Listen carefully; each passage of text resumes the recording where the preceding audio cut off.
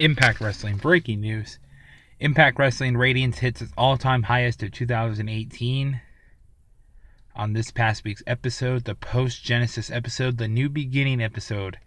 A lot of stuff happened, including Matt Sydal retaining the Impact Grand Championship over Foul the Ball, or whatever his name is. I can't really pronounce his name.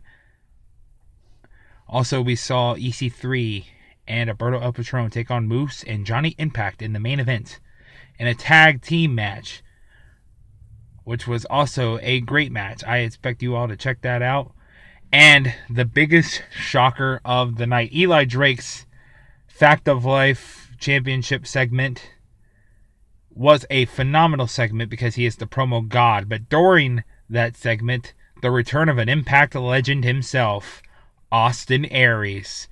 Austin Aries returned.